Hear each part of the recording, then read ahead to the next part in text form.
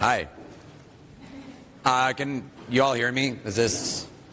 All right, I'm just going to talk loud. For the people at home. That's right. Hi, I'm Trevor Grant, and this is machine learning from lab to production with Kubeflow. Nope. Oh. All right, nice. We're going to talk about us. I think this is a 20-minute talk, and we're a little late going in, so you can read. That's that. Go ahead. I'm Holden. I'll do an About Me slide in my next talk, which is right after this. I am Trevor. I work at IBM. I'm a PMC on a few Apache projects.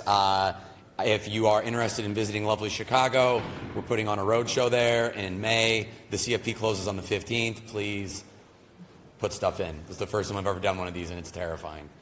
So Kubeflow.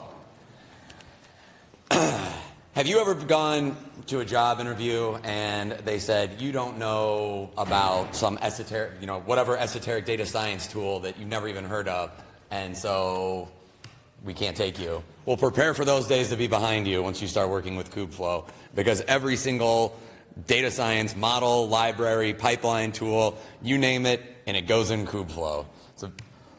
So some background. What is statistics? For the purposes of this talk, long ago, there were some very wise people who were able to answer problems that couldn't be answered with tarot cards and tea leaves by using something called statistics. The problem with statistics is statistics was really just a thin veil over math.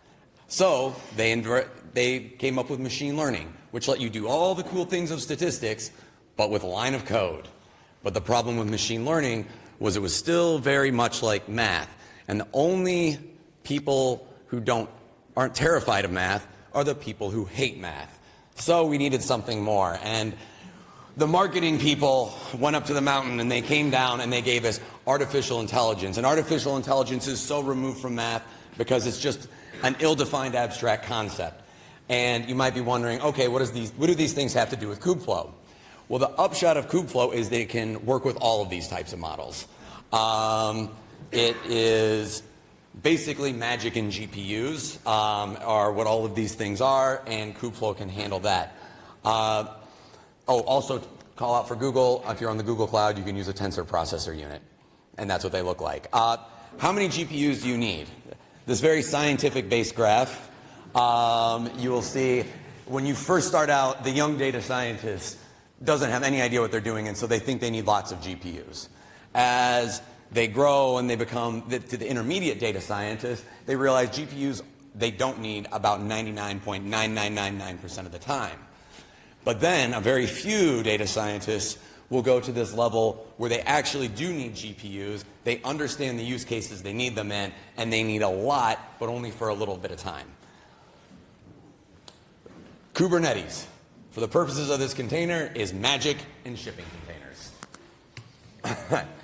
So here we see a data science dev doing, it's not animated. You have to imagine on the slide version the cat types. It's really good. When we post the slides later, I recommend checking it out. But you have data scientists who want to code on their MacBooks in their coffee shops, because the whole point of being a data scientist is for the image, and you want to look cool and make sure everyone knows how cool you are. So the problem with that is it's hard to train models on a MacBook. These things don't have a lot of power. They're weak at best. So you want to push that training off into like a server farm somewhere else. That can be tricky at best. And then we haven't even talked about deploying to production yet. Now, good data scientists are smart, and they don't want their models to deploy to production, because the data scientist's natural enemy is the manager who wants quantifiable results. And then when you go to production and you see how terrible the model is, it's bad news bears for the data scientists. So unfortunately for the data scientists, but good for everyone else, Kubeflow makes all these things very easy. So what is Kubeflow? Cool. So besides a large collection of buzzwords, which is very useful, it is notably not just magic and containers and TensorFlow, even though the name perhaps might have some of you thinking that it's simply magic plus containers and TensorFlow. It is much more than that. It has so many more buzzwords. It is the buffet of machine learning. And this is really good, right? Much like a buffet, you probably shouldn't eat all of it, right? Buffets are delicious, but if you attempt to eat this buffet, you will have a very bad time. And similarly, if you attempt to use all of the components inside of Kubeflow at the same time, you will have a very bad time, and you will be asked to leave your cloud provider. Or at least your manager will perhaps come to you and ask you to justify your budget, and you'll be like, well, I wanted to train PyTorch model and TensorFlow model at the same time.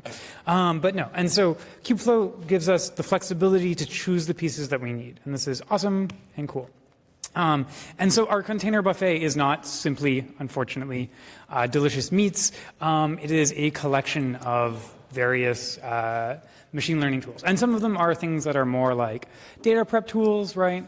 And some of them are more like traditional machine learning tools like the PyTorch job, or Selden, which can do the serving of some of these trained things. And so it's cool. There's lots of options here, and you can totally put them into your pipelines together. And you can train all kinds of different models with it.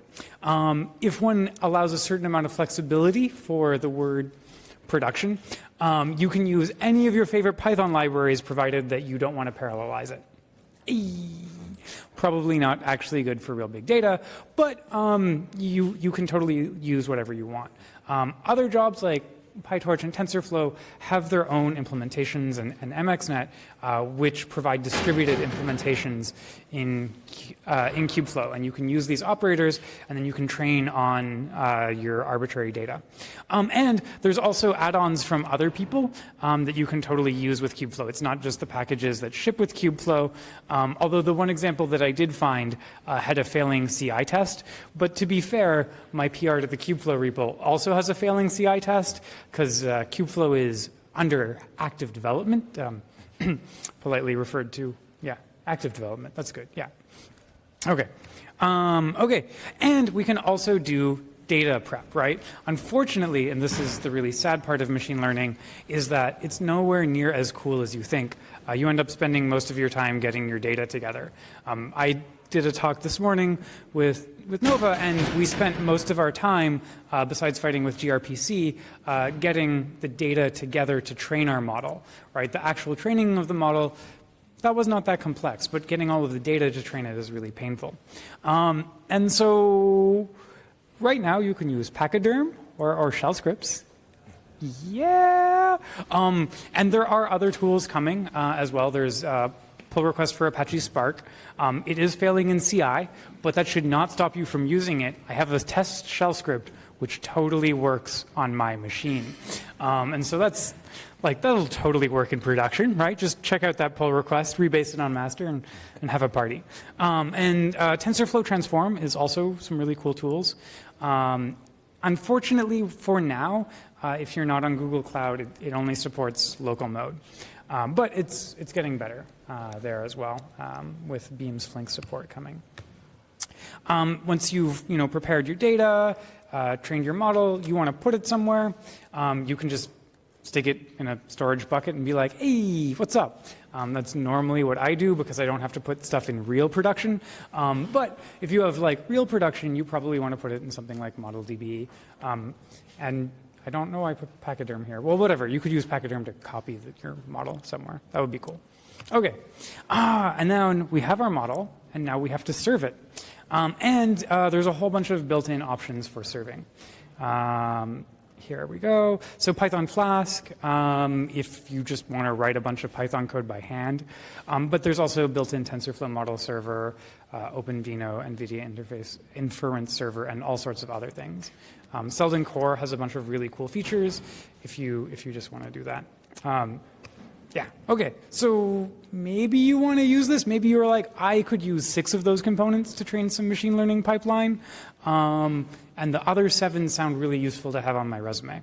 So let's go ahead and use it. So what's next? The first thing you want to do is reconsider how badly you want to keep your job and by putting developmental products into production. But let's say that you have decided after a while that you really don't care about your job that much and you're willing to roll some dice. Then think about the types of models you want to use. Looking at the components directory, and there's new components coming online all the time. Thus why everything's failing the CI build. When you have a very actively developed project, that is a problem you run into. You can use Jupyter, and if you can't find it, really? Okay. This is how easy it is to get up and going. So if you're familiar with Kubernetes, you're familiar with something called KSonnet that manages deploying applications. It's a few lines at the shell script, and bada bing, bada boom, you're good. But wait, Trevor, we have a special Fubaz initiator or a special yak shaving tool that we have to work into our pipeline. Well, don't worry. Building a container with, again, just a couple of lines, you can add whatever special tool, and if you're feeling then very generous, you can contribute that back as a PR, and everyone can use the special yak shaving tool for their pipelines as well. Like anything in open source, always appreciate pull requests. Don't just take. It's always nice to give something back. If you want to see some live demos, we have them recorded so that we wouldn't have to worry about, but I guess they're not really live. Well, recorded demos. We have recorded demos. Yeah, and realistically, there's no way that we could demo how to use Kubeflow in the remaining 5 minutes of a talk. Even the whole 20 minutes on this Wi-Fi would be a little touch or go.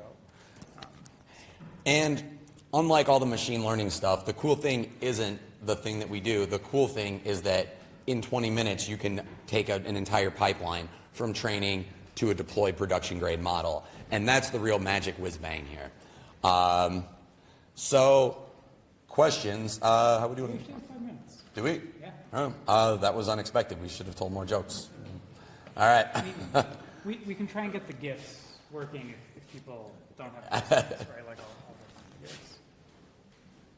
Questions? Yeah, okay, I'll work on the GIFs. Okay. If anyone wants to ask questions while I'm working on the GIFs, though, please feel free. That's okay. Do we have our... Yeah, you have a question? Got a question.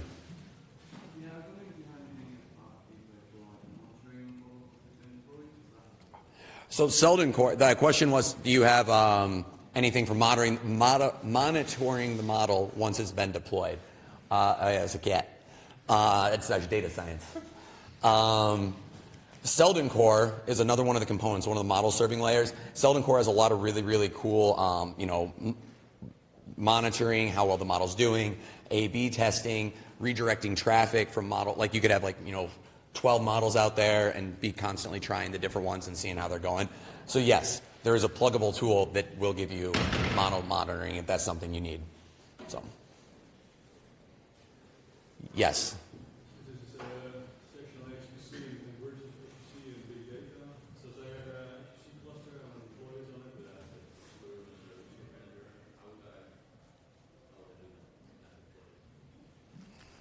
Sorry, what resource manager do you have on your... Slurm. Okay. I don't know how to run Kubernetes on top of Slurm. I don't know if that's the thing you can do. Kubeflow does depend heavily on Kubernetes.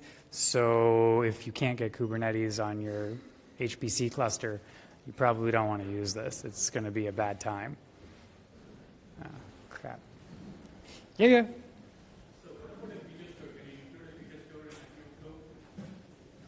What? Oh, can I include a feature store? I mean, there's ModelDB if I want to store like the features from my libraries and models and stuff. Wait, feature? I'm guessing by feature store you mean like just some pre-canned off the shelf so people can just drag and drop it in, or? Oh, feature store. Okay, right. Sorry. No. You can put it in GCS.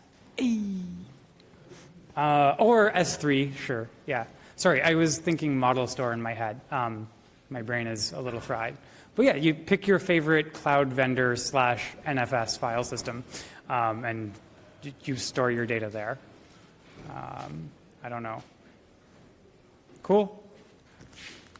Okay, we got 2 more minutes, so I'm going to show you the picture of, this is what deploying to production looks like. It goes about that well on a good day. Does anyone have a question about deploying to production? Oh. Any more questions? Yeah.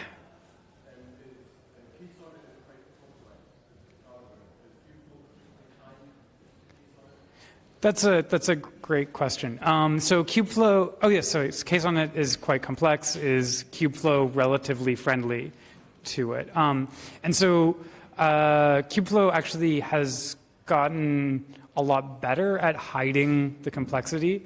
And so there's the slide that we showed had you do a KS init and stuff. But there's also another entry point which you can do, which will just abstract a lot of that away from you. It's called KFCTL for Kubeflow control. And it gives you, it's still terrifying underneath the hood, but it hides all of the monsters underneath the bed. Okay, cool. I got 1 minute. I feel like we're good. One more question? One last question. Okay. Thanks for coming to our talk. Cool.